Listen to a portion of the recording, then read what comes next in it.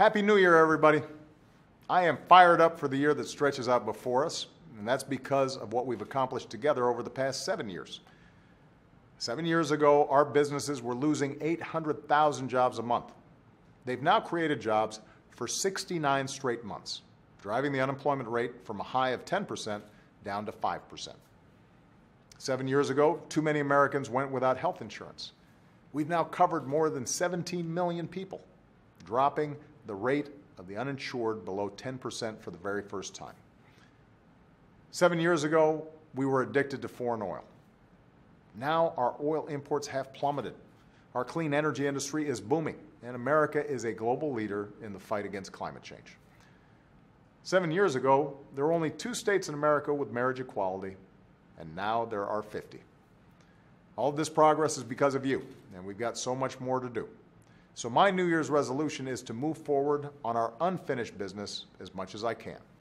And I'll be more frequently asking for your help. That's what this American project is all about. That's especially true for one piece of unfinished business, our epidemic of gun violence. Last month, we remembered the 3rd anniversary of Newtown. This Friday, I'll be thinking about my friend Gabby Giffords, 5 years into her recovery from the shooting in Tucson.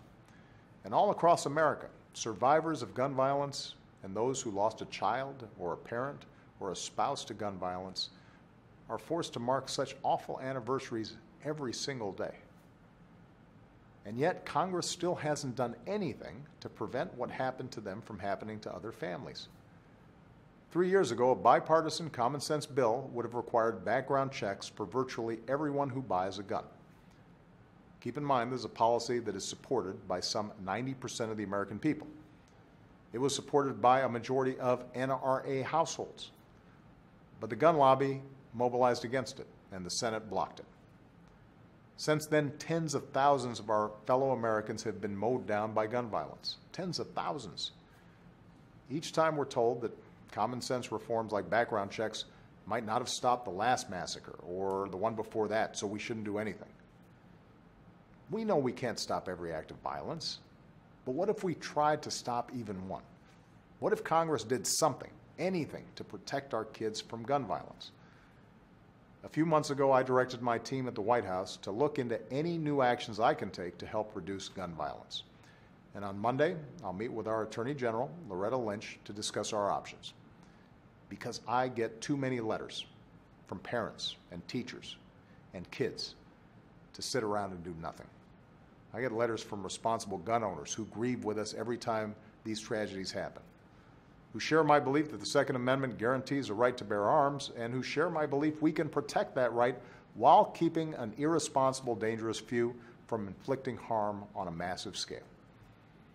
So I know there are a bunch of us who care about this. If you are one of them, I need your help. Change, as always, is going to take all of us. The gun lobby is loud and well organized in its defense of effortlessly available guns for anyone. The rest of us are going to have to be just as passionate and well organized in our defense of our kids. That's the work of citizenship, to stand up and fight for the change that we seek. I hope you'll join me in making America safer for all of our children. Thanks, everybody.